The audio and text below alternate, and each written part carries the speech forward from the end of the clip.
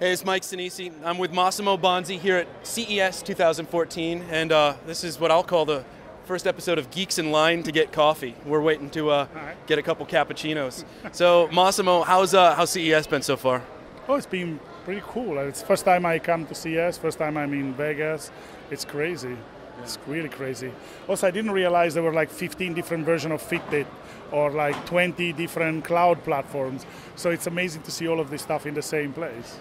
Yeah, there's definitely some trends that I think on the consumer side, a lot of curved TVs.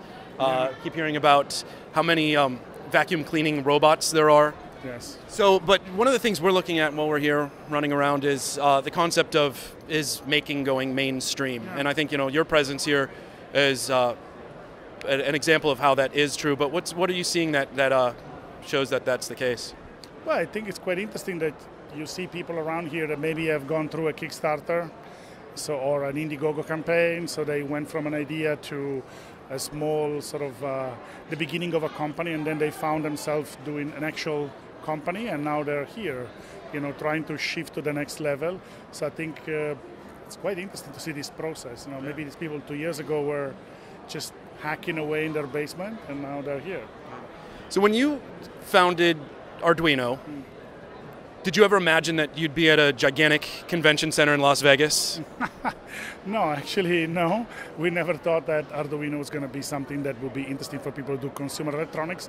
But in the end, there's a number of consumer electronic products that have been at least prototyped with Arduino. So I didn't imagine it. One of the things that we talked about a little bit on the site is the Atmel booth. They've got Atmel makers showing off all of the different microcontrollers. Got a great tool wall with pegboard. That's a really great presence. Seems like it's been a great partnership for you guys. Yeah, we've been working with Atmel processors for years, so we have an established relationship. They invite us when there are these kind of events, so it's quite nice the fact that they're embracing the maker movement so much. Yeah. I think it's cool. So have you had a chance to run around? South Hall seems like it's got a lot of the maker-focused creations, but I don't think people realize we're in line here. People keep jumping in. Yes. Go ahead, squeeze on through. Thank you. This is the challenge of being in line and doing an interview at the same time. Yeah. But have you had a chance to run through South Hall and see some of the things yet? Not very much. I've been stuck in meetings for now, but I've seen a lot of the healthcare stuff, and I've been at the 3D printing area, which is like lots of more and more 3D printers all the time. Like there's now another company was making a $500 3D printer. So. Right. No, it's going both directions. You got the $500 printers, and then you've got the $23,000 printers that can do injection molded quality prints. Mm-hmm. Go ahead. So beyond the stuff that you've seen, one of the things that we were just talking about, I think is really interesting, is the concept of Kickstarter and how Kickstarter has really transformed consumer electronics and hardware, and you've already mentioned that you're seeing Kickstarter or kickstarted companies here. So how do you think crowdfunding is going to continue pushing some of these things forward? Well, yeah, we see more and more people doing Kickstarter or Indiegogo campaigns, so they're crowdfunding their products. We might see at some point some established company doing it.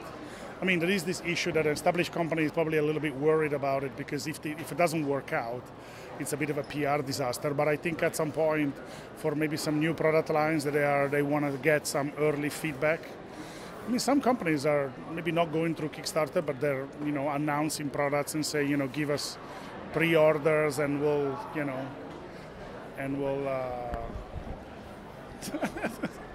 What? No, they're trying to get pre-orders in a way, as a way to. So I think we probably have to. Let's take a break from this. Okay. Otherwise, this line's gonna be a slow one. This line, they're gonna kill us. Yeah. We keep letting people squeeze it. All right, we'll be back in a little bit.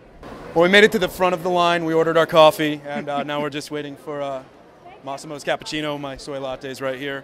But right. yeah, so it's going to be another crazy day, and then after this, where do you head to next? I go back home because I have to go back to my students. They're waiting for me. We have to close this class I'm teaching on connected objects this week. So I'm going to go and play with their projects, and it's going to be fun. That's great. That's super fun. And then Maker Faire Rome, you're working on that again. Yeah. 2014. Bigger and better than last year, which was a great show. I'm hoping to get 50,000 people this year. That's great. And we're looking at making Maker Week, so the whole week, not just 3-4 days like last year.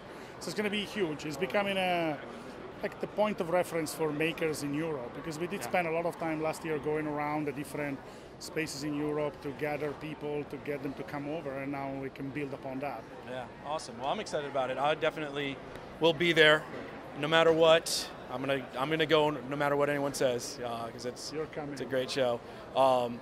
And then yeah, so I think yours should be out in a minute. But I'm gonna. Is that yours?